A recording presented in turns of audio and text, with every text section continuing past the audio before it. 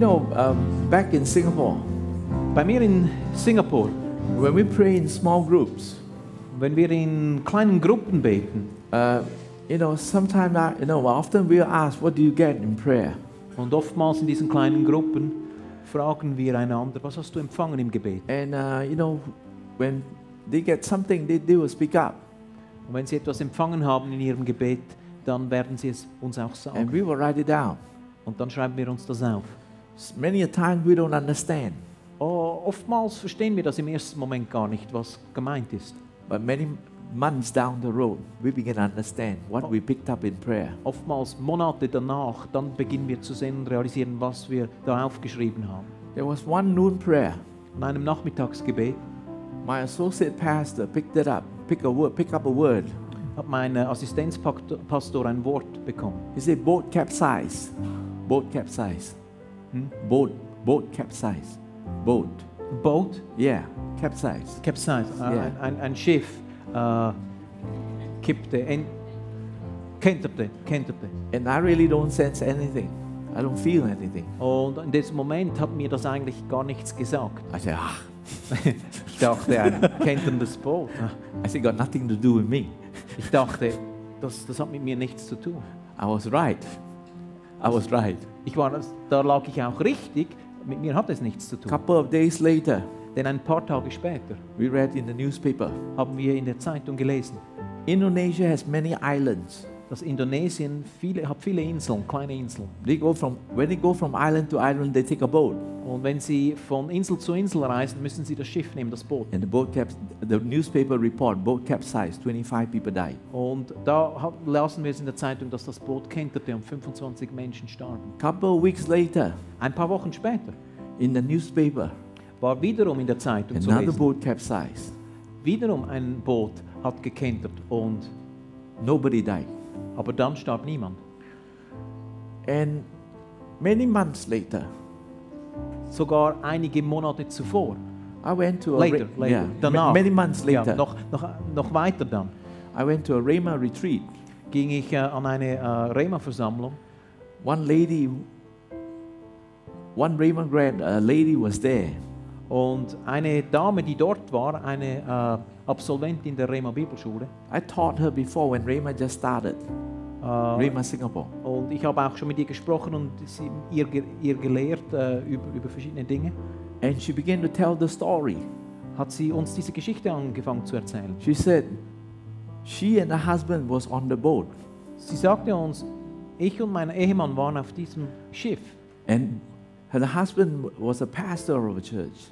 Und Both of them were pastoring a church. sie beide waren Vorsteher einer Gemeinde, Pastoren einer Gemeinde. They said the boat capsized Und sie sagten uns, dieses Boot, auf dem wir waren, das Schiff kenterte. and she could not swim. Und sie sagte uns, aber ich kann gar nicht schwimmen.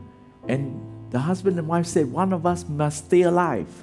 Und als sie da in der Kenterung waren, sagte der Ehemann zu ihr, einer von uns zwei muss am Leben bleiben. Because they have a 14-year-old son at home. Weil sie zu Hause noch einen Sohn haben, 14-jährig. And both of them, each one of them hang on to something that floats on water. Und beide konnten sich an etwas festhalten, das auf dem Wasser trieb. But the currents were pulling her husband out further and further away. The stream. Current. Und The sea current. der Strom trieb den Ehemann weg von ihr. And all the husband had was scriptures coming out of his spirit. Und währenddem er so weggetrieben wurde, kamen Bibelstellen in seinen Geist. And the scripture came is honor your parents and you will live long.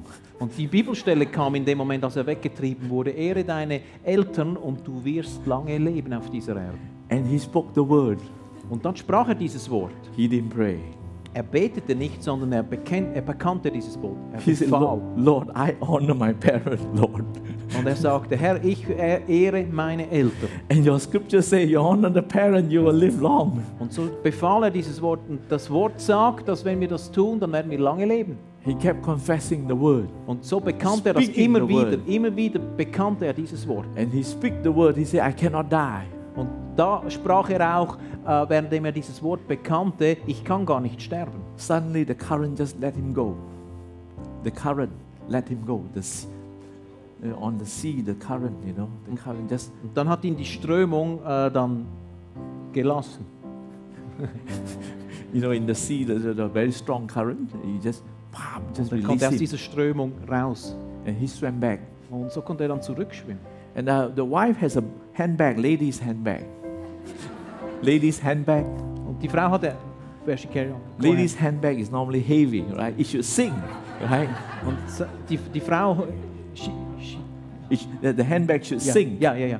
Und die Frau hatte eine Tasche, wo sie sich festhielt. Und normalerweise sind diese Handtaschen der Frauen ja schwer, dass sie eigentlich sinken sollen. But her handbag didn't sink, floated up. Aber ihre schwere Tasche ging nicht unter, sondern kam wieder an die Oberfläche. She grabbed hold of the handbag. Und sie konnte sich daran festhalten. But up on the hill, there was a man. Suddenly saw the boat sank Und auf einer der Inseln sah ein Mann, wie dieses Boot eben zu sinken and begann. was in the night. It was in the evening, dark. Und jemand beobachtete das, aber es war schon dunkel. This man ran half an hour to the village and called for help. Und so rannte dieser Mann eine halbe Stunde bis zur nächsten Hilfestation und rief um Hilfe. And boat came and saved them.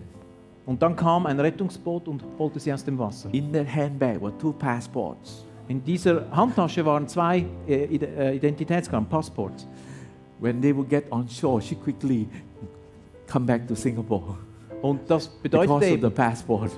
sie strandeten dort und sie hatten ihre Pässe dabei, so konnten sie unverzüglich zurück nach Singapur gehen mit ihren Pässen. Then we told her the story. Couple of months ago, we prayed our boat capsized. Und so erzählten wir die Geschichte, dass vor einigen Monaten wir darüber eigentlich beteten. Wir beteten, dass ein Boot sinkte. So sometimes in prayer, when you picked up something, it's okay to share. Und manchmal, wenn wir etwas so bekommen im Gebet, ist es nur gut und richtig, dass wir das miteinander teilen. It's okay, you know, you misinterpret, but don't misapply.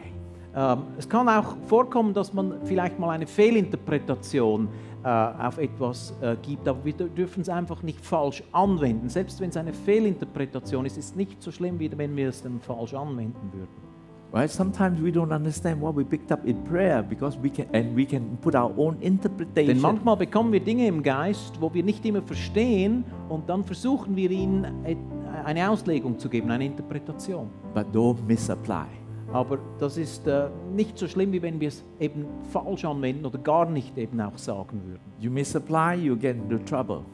Wenn wir es falsch anwenden oder nicht sagen würden, dann ist es viel schlimmer und dann sind wir in Bedrängnis. That's why I learned to wait on God. I learned to ask God for wisdom. What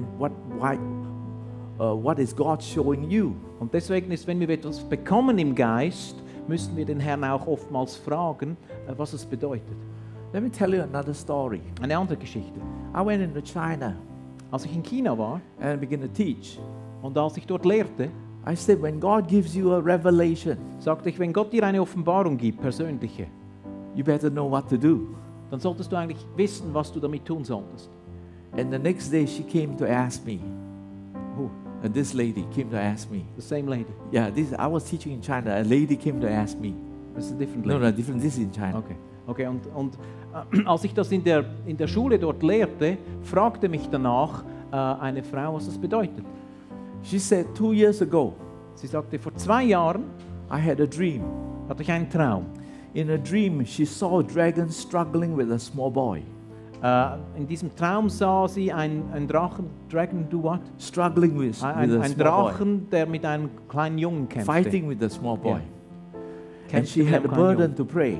Und als sie das im Gebet sah, im Traum sah, dann hatte sie eine Bürde, dafür zu beten. She didn't know what to do. Und eigentlich wusste sie gar nicht, was sie tun sollte. She asked the pastor. Und so fragte sie den Pastor, Pastor said, I don't know what to do. was sie tun sollte. Und er sagte auch, ich weiß nicht, was das soll. 2 days later, 2 Tage später, in another city, major city, the police called her. 2 Tage später in einer anderen Stadt in China, Sie- rief die Polizei sie He an. said, quickly come to this capital city of this province. Und sie wurde aufgefordert, in diese andere Stadt zu gehen. Your son was in trouble. Und die Polizei sagte, ihr Sohn wäre in Schwierigkeiten gekommen. And the following day, she began to go to the big city. Go ahead. She began to go to the big city. And she had another dream. In the second dream, she saw the son is in heaven. The son in heaven. Yeah. Sie hatte dann auch einen zweiten Traum noch, wie sie nebst dem, dass sie sah, dass dieser Sohn mit dem Drachen kämpfte, sah sie diesen Sohn im Himmel bereits. So as she took the bus, about 5 hours to the capital city, she knew her son died. Und so wusste sie eigentlich inwendig, dass ihr Sohn gestorben sei, und so ging sie auf den Bus und dieser brachte sie 5 Stunden dann in diese andere Stadt, wohin sie sollte. The police told the mother, said that the son at the age of 26 Und die Polizei teilte ihr dann mit, als sie ankam, dass ihr 26-jähriger Sohn was stabbed by a gangster. Yeah. wurde erstochen von einem Verbrecher. 26 years old, university graduate. Dieser junge Mann war 26 Jahre alt und hatte einen Universitätsabschluss. A software manager, Er war ein Manager von Software. entertaining a Japanese client. Entertaining a Japanese client in a KTV lounge. Und er war dort, um mit einem Kunden zusammenzutreffen. And the Japanese client stared some gangsters. They fight. They stare. Und dieser Kunde starrte zwei Verbrecher an und diese wurden wütend und es geschah dann etwas. And the gangster stabbed the son. The son Und died. es entwickelte sich ein Konflikt und dann wurde er erstochen. And she asked me about the dream. Und so fragte sie mich dann wegen diesem Traum noch aus. The dream of the dragon fighting with a little boy. Also fragte sie mich, dieser Traum, dieser Drache und dieser kleine Junge, die kämpften zusammen. She said, "What should I have done?" Sie fragte mich, als ich diesen Traum eben vorher hatte, als das passierte, was hätte ich tun sollen? She said she prayed, but the burden was still there. Sie sagte, ich betete eine Weile, aber ich hörte dann auf, aber die Bürde zum Gebet war immer noch da. I said, "You should have used the name of Jesus. Use your authority against the work of the devil." Und ich sagte ihr, du hättest den Namen Jesu gebrauchen sollen und mit Vollmacht eben den finsteren Mächten Einhalt gebieten sollen. And pray till the burden is lifted. Und vor allem auch weiter zu beten, bis diese Bürde von dir genommen wird. She knew that dream was about her son. Eigentlich wusste sie, dass dieser Traum, es ging um ihren Sohn. But she didn't know what to do. Aber sie war nicht geschult, sie wusste nicht, was sie damit anfangen sollte.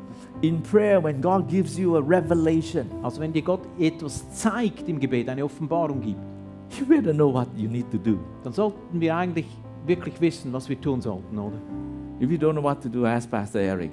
Wenn du nicht weißt, was du tun solltest mit einer Offenbarung, frage Pastor Erich. Yeah, I'm not joking, because pastor has a wisdom, a pastoral wisdom to guide. Und ich mache jetzt keinen Witz, sondern ich meine wirklich, der Pastor hat auf seinem Amt eine Weisheit, um Führung und Leitung und Licht darin zu bringen. Prophets may give you a prophecy, Propheten geben uns Prophetien, but the pastor will guide you how to fulfill the prophecy. aber der Pastor, das pastorale Amt, wird dich lenken, damit du diese Prophetien und Weissagen erfüllen kannst. Because the pastor has the wisdom to protect the sheep. Weil der Pastor hat die Weisheit, wie die Schafe beschützt werden.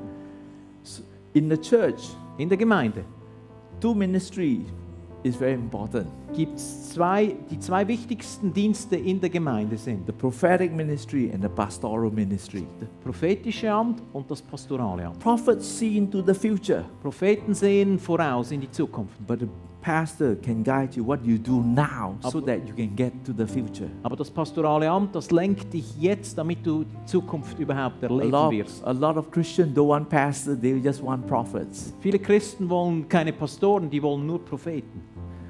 That's why prophets always has a word of wisdom operate in his life. Deswegen ist beim Prophetenamt auch immer ein Wort der Weisheit, eben das sich manifestiert dann. Word of wisdom often reveals the future. Denn das Wort der Weisheit offenbart eben in dem Moment die Zukunft einer Person. Pastor most of the time have the word of knowledge operate in their lives. Denn das pastorale Amt hat in dem Moment eben das Wort der Erkenntnis, das sich dann manifestiert für die Gemeinde. Word of knowledge reveals the past and the present. Denn das Wort der Erkenntnis offenbart uns die Vergangenheit und die Gegenwart. I know your past, I know your presence, I can guide you into the future. Denn wenn ich die Vergangenheit und deine Gegenwart jetzt kenne, dann weiß ich, wie ich dich in die Zukunft führen und leiten kann. The pastor is more important than the prophet. Der Pastor ist wichtiger als der Prophet. The prophet can tell you the future, Der Prophet kann dir die Zukunft zeigen. but the pastor will pray for you what to do next to get to the Aber der future. Pastor betet jetzt mit dir und er wird dir zeigen, was du als nächstes anzupacken hast. If God gives you a revelation, Wenn Gott dir etwas zeigt, eine Offenbarung gibt, be it dreams or vision, Träume, Visionen or word of interpretation, oder Worte, die man interpretieren muss und auslegen muss, word of knowledge, eben zum Beispiel ein Wort dieses Erkenntnis, you need to know what to do. dann solltest du wissen, was muss ich damit eigentlich anfangen. Sometimes you need to do nothing. Manchmal muss man es einfach sein lassen und nichts tun. Amen. Amen. Amen. Amen. Amen. When we pray, we will get revelations. Denn wenn wir beten, dann empfangen wir Offenbarung. Many a time we will interpret our own tongues. Oftmals interpretieren wir unsere eigene Zungensprache. You need to know what to do. Und auch dann, das zeigt uns, was wir tun sollen. Many years back, there's a lady in my church. Vor vielen Jahren war da eine andere Frau in meiner Gemeinde. 2 a.m. in the morning, Holy Spirit woke her up. Morgens um 2 weckte sie der Heilige Geist auf. She had a burden to pray. Sie hatte diese Bürde zu beten. She prayed 1 hour Und dann betet sie eine ganze Stunde, until the burden is lifted. bis diese Bürde von ihr ging. This is very important. Das ist sehr wichtig. You don't sleep until the burden is Du lifted. gehst nicht zurück ins Bett, bis du merkst und spürst, diese Bürde des Gebets ist gewichen. That lady in China didn't know what to do. Seht ihr, diese Frau in China wusste nichts anzufangen mit diesem Traum von ihrem Sohn. In prayer, if God show you there's a serpent, you must take authority. Und diese andere Frau im Gebet zeigte ihr der Heilige Geist, da ist eine Schlange und über diese Schlange musst du Autorität ergreifen. So this lady, 2 a.m. in the morning, the Also- Holy Spirit woke her up to pray. Diese Frau wurde aufgeweckt um 2 Uhr morgens in der Nacht, She um zu prayed, beten. she prayed 1 hour and the burden lifted and she interpreted her own tongues. Und dann tat sie das eine Stunde und diese Bürde ging weg von ihr und dann legte sie ihre eigene Zungenrede aus. And the interpretation was she's going to conceive the second child. Und die Interpretation dieser Zungenrede, diese Auslegung bedeutete, dass sie schwanger werden würde mit ihrem zweiten Kind. 2 months later, she conceived the second child. Zwei Monate später war dann die Empfängnis. After she conceived the second child, the fetus was self-aborting. Und als diese Empfängnis dann war, 2 Monate später, der Fötus wollte sich selber abstoßen. Self-aborting. Selbst abstoßen. Yeah, self-aborting. Ja. And come Friday, Saturday, Sunday, she will have a lot of problem with the pregnancy. Und so stellte sich heraus, dass sie große Schwierigkeiten hatte mit dieser Schwangerschaft. But she Right. continued to come to church. Aber sie war in meiner Gemeinde und sie fuhr auch fort, in unsere Gemeinde zu kommen. I told her, Und ich sagte ihr dann, this child will be born. und ich sagte ihr, dieses Kind wird geboren werden. The child will be fine. Und das Kind wird gesund sein. The doctor said, no, this child is not fine. Und die Ärzte sagten, nein, da ist ein Problem, dieses Kind wird nicht gesund zur Welt kommen. Doctor said, you will lose this child. Die Ärzte sagten, du wirst dieses Kind verlieren. I said, this child will be born and it will be fine. Und ich sagte ihr, dieses Kind wird gesund sein und es wird geboren werden. How do I know? Wie weiß ich das? I learned from Brother Hagen. Das habe ich von Bruder Hagen gelernt. Because 2 months ago, Weil vor 2 Monaten, 2 a.m. in the morning, she prayed through. weil sie hat ja schon vor 2 Monaten, wurde sie aufgeweckt, mitten in der Nacht und sie betete durch und die Bürde verließ sie. The burden lifted. Die Bürde verließ sie. This child has to be fine. Also dieses Kind muss in Ordnung sein, muss gesund werden. Die Bürde Amen. des Gebets ging von ihr weg. Amen. Amen.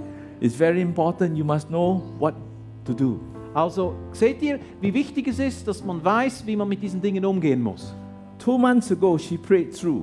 Vor 2 Monaten, als sie aufgeweckt wurde, betete sie durch. After that, the fetus was self-aborting. The pregnancy was going to fail. Und eben da war ja diese Schwangerschaft in Gefahr mit diesem abstoßenden Fötus. As a pastor, what do you say? Also was sagst du jetzt als Pastor zu dieser Person? Where do you get the confidence that this child is fine? It's going to be Woher hat der fine. Pastor die Zuversicht, damit er sagen kann, dieses Kind wird gesund? I learned from the man who knows how to pray, Brother Hagen. Und ich habe das gelernt, wirklich gelernt von Bruder Hagen. Der Mann wusste, wie man betete. So I say the same thing. This child will be fine. Und so wie es Will ein be Beispiel, born. Will be born, and this child will be okay. so wie es ein Beispiel auch im Leben von Bruder Hagen gibt, was ich gelernt habe, sagte ich auch zu ihr, dieses Kind wird gesund auf die Welt kommen. And this child is, how old is it now? 11 years old now. It's fine. Dieses Kind ist jetzt 11 Jahre alt. De que man su nombre. Halleluja. Ziki de beka shamange. Amen. Amen. Amen. It takes faith to pray. Es braucht Glauben, damit wir beten können. After praying, Nach dem Gebet it takes faith to walk. braucht es Glaube, um darin zu wandeln zu können. When you finish praying, Wenn man mit dem Gebet durch ist, you must have confidence dann muss man die Zuversicht haben. that comes from faith. Und die Zuversicht kommt nur durch den Glauben. Come from somebody else's experience. Somebody else's experience. Und von der Erfahrung von einer anderen Person. Faith not just, God doesn't teach us faith from the word. He teaches us faith from other people's experience. Also das bedeutet, Gott lehrt uns Glaube nicht nur durch sein Wort, er lehrt uns auch, wie wir mit Glauben umgehen sollen, von den Erfahrungen von anderen Menschen, wo wir profitieren. I don't know how many of you know the story. Brother, he can pray from 4 a.m. to 6 a.m. 10 a.m. the hospital calls, say your mother is in coma. She went there and said, Mama, it's not time for you to die. Come back now. And Mama was okay. Und da gab es eine Geschichte von Bruder Hagen, wie er zwischen 4 und 6 Uhr am Morgen betete und dann stellte sich heraus morgens um 10, dass seine Mutter im Koma war und sie ging dann in das Hospital und sie sagten, what did he say at the She end? went to Mom, Mama, Mama, it's not time for you to go yet. Come back now. And the mother said, oh, no, not, oh. Und sie ging zu der in Koma liegenden Mutter und weckten sie auf und sagte, Mama, jetzt ist nicht die Zeit, um zu sterben. Und so wurde sie aufgeweckt. He didn't go to the hospital and pray, oh God, no. Also er ging nicht in den Spital und bettelte Gott an. He finished praying from 4 to 6 a.m. Weil er hatte schon von zwischen 4 und 6 Amen. hat er das durchgebetet. He just goes there and says, it's not time for you to go and come back, Mom. Also geht er einfach ins Hospital und sagt, komm Mama, jetzt wach auf, die Zeit ist vorbei. So this lady, I said, you finish praying, this child will be fine. Also sagte ich zu dieser Frau, das war eine Zuversicht. Du hast ja durchgebetet, also mach dir keine Sorgen, das Kind wird gesund sein. Brother Hagen's story was an object lesson for me. Also auch hier, diese Geschichte von Bruder Hagen war wie ein Paradebeispiel für mich. Amen. Amen. Amen. Because she said, she prayed 2 a.m. to 3 a.m. The burden lifted. Then she got the answer. So this child must be all right. Also das war die Zuversicht. Sie betete von 2 bis 3, sie war durch, also muss das Kind gesund sein. Even the doctors say it's not all right. Selbst dann, wenn die Ärzte sagen, da wird es Probleme weiterhin geben. Thank you, Father. Halleluja, danke. You must know what to do with the revelation that God gives you. Also wisse, was du damit anfangen sollst, wenn dir Gott eine Offenbarung gibt oder etwas zeigt.